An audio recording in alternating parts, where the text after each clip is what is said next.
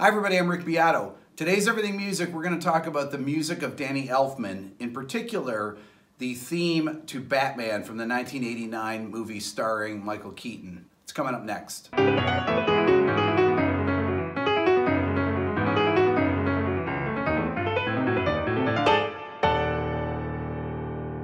I'd like to begin by playing a quick mock-up I did of the piece. What I want you to notice is the melodic material that's being used, because there's actually only 5 notes. And here are the 5 notes to listen for.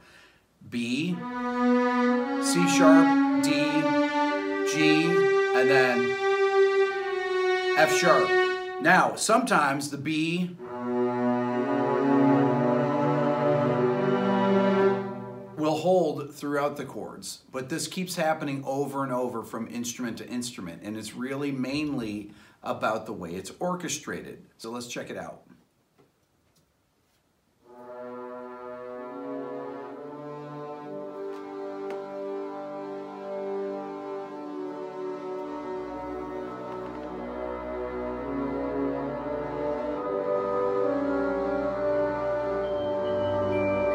Just those 5 notes.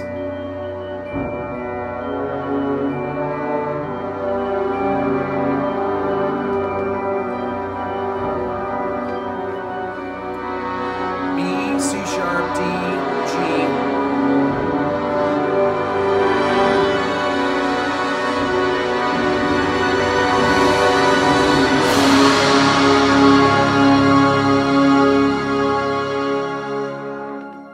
And then it ends on a big C sharp major chord. What's interesting about this theme is that there's really those 5 notes and nothing else. Literally not one note outside of those 5 that just keep repeating and layering itself over and over, that same succession of notes. But the way it's layered is what's really interesting. So it begins with the French horns that start the piece.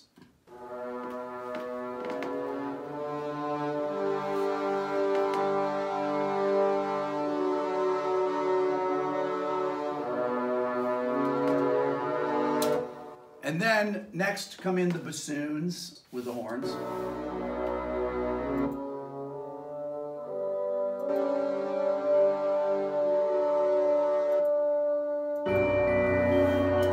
When the celeste enters, it enters with the same grouping of notes, except it descends and it goes G, F sharp, D, B, which is essentially a B minor arpeggio with the flat 6 added to it. Or you could think of it as a G major 7 arpeggio built off the 3rd, but it's really a B minor sound. And that's kind of the entire theme to this, is a series of these minor chords with the flat 6. That is how the melodic material is built, as I will show you. Let's listen again to it.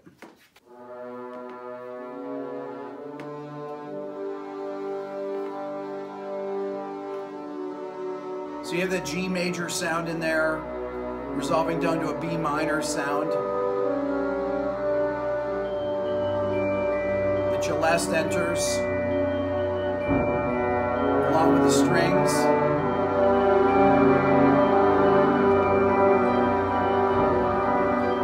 Bass drum, and the brass.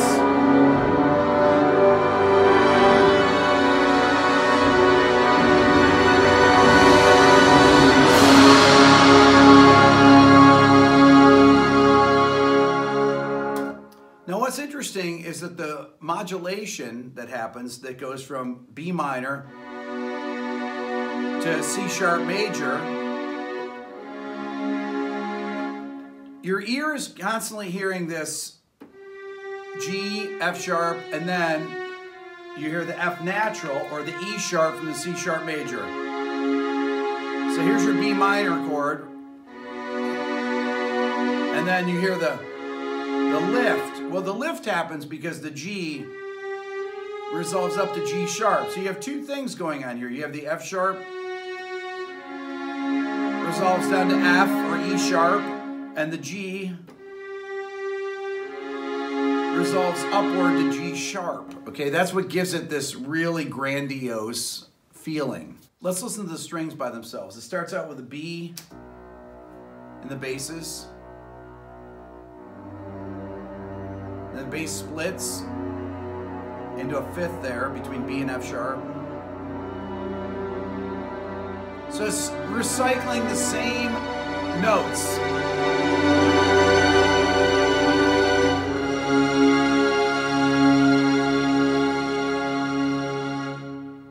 Right down to this big C sharp major chord.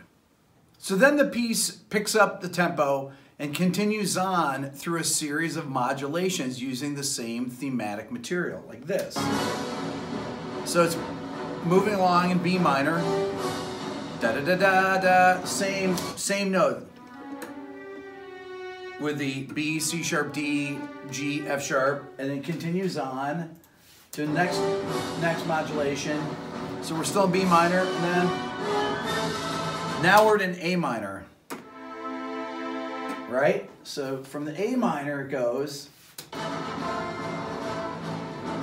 da da da da da, the same thing but in A minor, same theme, using that A minor with the flat 6 in it, right? So it starts on A, B, C, and then F, which is the flat 6, down to A minor, to the E. Okay, so it goes through A minor then it resolves to G minor, and it walks up in the bass when it hits G minor to da da da da, right?